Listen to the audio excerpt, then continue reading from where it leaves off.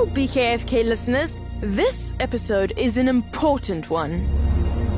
It's the final episode of The Wizard of Oz. Thank you for joining us on this magical journey. It's been such an epic story to tell, and we hope you've enjoyed it as much as we have, and we could never have done this without our Patreon supporters. This week, we would like to thank 2 newcomers to our Patreon team. Melody and Thorin. And Sterling, Ty, and Lara. Thank you so much, guys. Your support means everything to us. And now, it's time for the story. Will Dorothy get home? Or will she be trapped in Oz forever? Find out in The Wizard of Oz by L.Frank Baum. Chapter 23. Glinda the Good Witch grants Dorothy's wish. Before they went to see Glinda, they were taken to a room of the castle, where Dorothy washed her face and combed her hair, and the lion shook the dust out of his mane, and the scarecrow patted himself into his best shape, and the woodman polished his tin and oiled his joints. When they were all quite presentable, they followed the soldier girl into a big room where the witch Glinda sat upon a throne of rubies. She was both beautiful and young to their eyes. Her hair was a rich red in color and fell in flowing ringlets over her shoulders. Her dress was pure white, but her eyes were blue, and they looked so kindly upon the little girl. "What can I do for you, my child?" she asked. Dorothy told the witch all her story, how the cyclone had brought her to the land of Oz, how she had found her companions, and of the wonderful adventures they had met with. "My greatest wish now," she added, "is to get back to Kansas, for Aunt Amy will surely think something dreadful has happened to me, and that will make her put on mourning. And unless the crops are better this year than they were last, I'm sure Uncle Henry cannot afford it." Glinda leaned forward and kissed the sweet, upturned face of the loving little girl. "Bless your dear heart. I am sure I can tell you of a way to get back to Kansas. But if I do, you must give me the golden cap." "Willingly," exclaimed Dorothy. "Indeed, it is of no use to me now, and when you have it, you can command the winged monkeys 3 times. And I think I shall need their service just those 3 times," answered Glinda, smiling.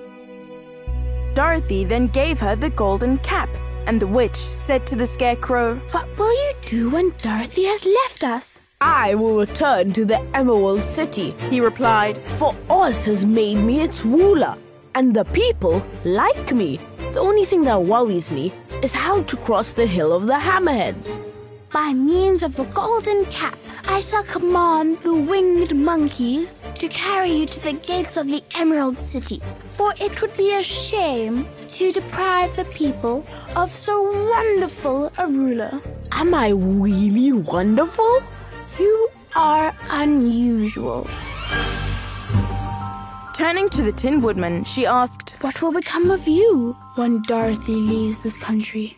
He leaned on his axe and thought a moment. Then he said, "The Winkies were very kind to me and wanted me to rule over them after the Wicked Witch died. I'm fond of the Winkies, and if I could get back again to the country of the West, I should like nothing better than to rule over them forever." "My second command to the winged monkeys will be that they carry you safely to the land of the Winkies. Your brain may not be so large to look at as those of the scarecrow, but you are really brighter than he is when you are well polished. And I am sure you will rule the Winkies wisely and well." Then the witch looked at the big shaggy lion and asked, "When Dorothy has returned to her own home, what will become of you?" "Over the hill of the Hammerheads," lies a grand old forest, and all the beasts that live there have made me their king. If I could only get back to this forest, I would pass my life very happily there. My third command to the winged monkeys shall be to carry you to your forest. Then, having used up the powers of the golden cap, I shall give it to the king of the monkeys, that he and his band may thereafter be free forevermore. The Scarecrow and the Tin Woodman and the Lion now thanked the good witch earnestly for her kindness. And Dorothy exclaimed, "You're certainly as good as you're beautiful. But you've not yet told me how to get back to Kansas." Your silver shoes will carry you over the desert. If you had known their power, you could have gone back to your Aunt Em the very first day you came to this country. But then I should not have had my wonderful brains, cried the Scarecrow. I might have passed my whole life in the farmer's cornfield. And I should not have had my lovely heart, said the Tin Woodman. I might have stood and rusted in the forest till the end of the world. And I should have lived a coward forever, declared the Lion. And no beast in all the forest would have had a good word to say to me. That is all true, said Dorothy. And I am glad I was of use to these good friends. But now that each of them has had what he most desired, and each is happy in having a kingdom to rule besides, I think I should like to go back to Kansas. The silver shoes, said the good witch, have wonderful powers. And one of the most curious things about them is that they can carry you to any place in the world in 3 steps.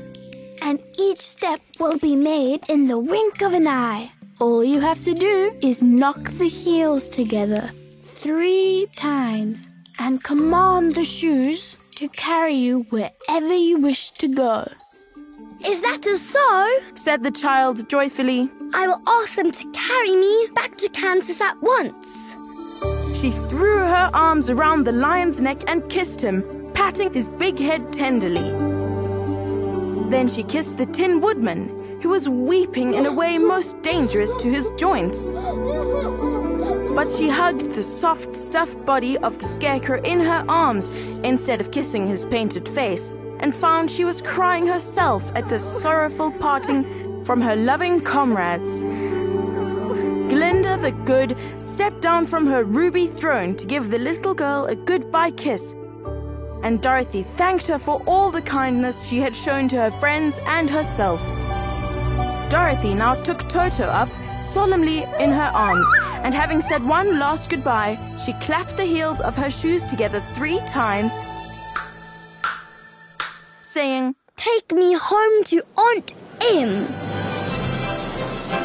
Instantly, she was whirling through the air, so swiftly that all she could see or feel was the wind whistling past her ears. The silver shoes took but 3 steps, and then she stopped so suddenly that she rolled over upon the grass several times before she knew where she was. At length, however, she sat up and looked about her. Good gracious, she cried, for she was sitting on the broad Kansas prairie, and just before her was the new farmhouse Uncle Henry built after the cyclone had carried away the old one. Uncle Henry was milking the cows in the barnyard, and Toto had jumped out of her arms and was running toward the barn, barking furiously. Dorothy stood up and found she was in her stocking feet, for the silver shoes had fallen off in the flight through the air and were lost forever in the desert.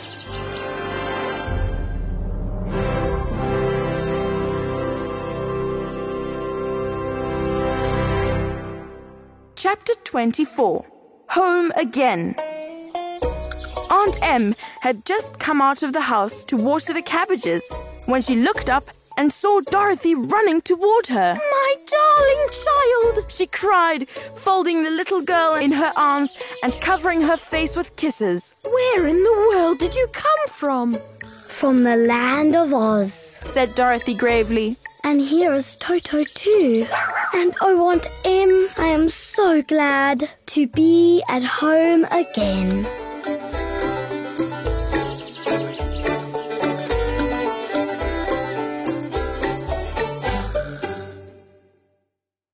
Hey guys, if you like this episode, please share it with your friends and family.